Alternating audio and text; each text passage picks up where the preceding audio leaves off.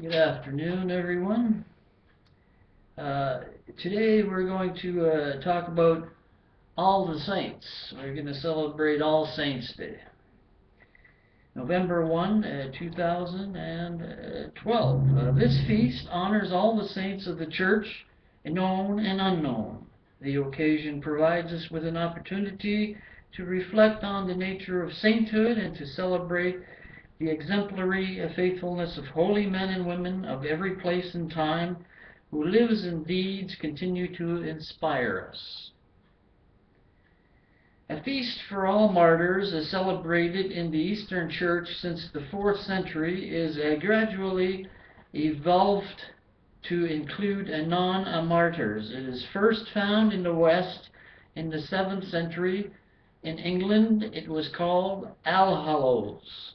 Hallow is from the Old English word for holy.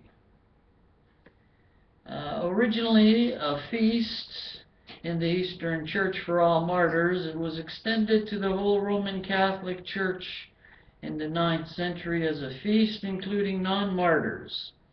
It was given this date, November 1, to counter a pagan feast on the same day. A vestige of the pagan celebration remains in Halloween, All Hallows Even, or the Eve of All Saints.